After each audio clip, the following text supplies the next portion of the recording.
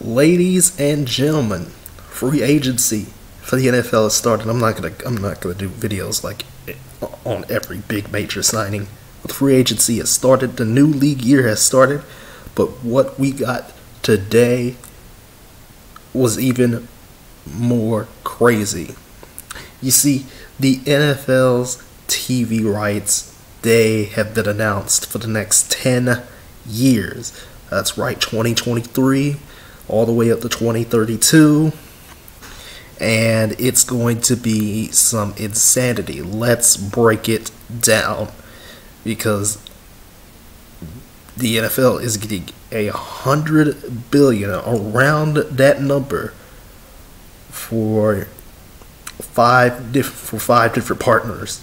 Well, technically six, but five different partners for their TV deals. The revenue is going up, business is booming, the salary cap is going to be much larger now.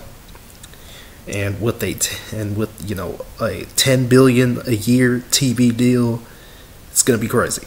Gonna be some crazy stuff. The biggest thing we need to go over here is Amazon getting in the NFL game. 15 Thursday night football games, they will produce all of them. Of course, there will still be some on NFL Network, but Amazon Prime is in the NFL game.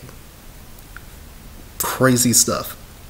Now, those games will still be in, local markets and stuff like that, but it's purely insanity. I did not think that Amazon was going to get it, but then, we found out last week, that Amazon was willing to pay more, and they are going to pay more. They are paying like $1.3 billion for those 15 games, and I honestly don't like streaming services like that. I've been a proponent of that in the past. Streaming is the new cable, basically, and not everybody has the best internet. Internet's come a long way, but sometimes it still isn't the best. I mean, look at AT&T. You have to pay way more to get the best internet, which is Verizon. Comcast, it's got other internet services like Spectrum aren't that great, so. And, Amazon always had issues from people to where streams, the official Amazon streams are kind of laggy. So that is going to be weird. I don't know how that's going to work for the bars and stuff like that. Maybe local bars could still do it on a Thursday night, but, other than that, 2023, we're going to be a little bit different out here. CBS retains their rights. We'll talk about ESPN in a moment. Fox retains their rights. NBC retains theirs. CBS with the AFC, most AFC games. Fox with the NFC, most NFC games. And NBC with Sunday Night Football. Those don't really change, except for the fact that they did add some streaming services on now. So Paramount will be done with CBS. Tubi will have some games on Fox. Tubi will have, or rather, Fox will put some games exclusively on Tubi, as well as having them over the air, and NBC will put some games on Peacock. So streaming services, they have come in and they are doing things. ESPN, on the other hand, it gets a little bit interesting. ABC is back in the Super Bowl rotation, baby. That is what I like to see. What I don't like to see is that ESPN is still technically, getting games. I think, ESPN should have had the Thursday Night Football rights, and then ABC should have Monday Night Football. But it is what it is. I don't particularly like the fact that the ESPN ABC deal is going up from 17 to 23 games with 3 Monday night doubleheaders. I don't really agree with 3 Monday night doubleheaders. But you can do some flexing.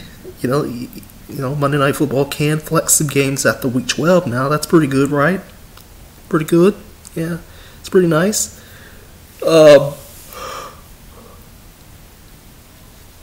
I believe there's also an ESPN Plus exclusive game from one of the London games, and a Saturday doubleheader on the last week of the season. I don't know how that's going to work, but we'll find it out. as it goes. But we're getting the 17-game schedule this year, boys. We are getting it, which is rather unfortunate because, I mean, who wants to play 17 games? I'd rather it be 18, but whatever.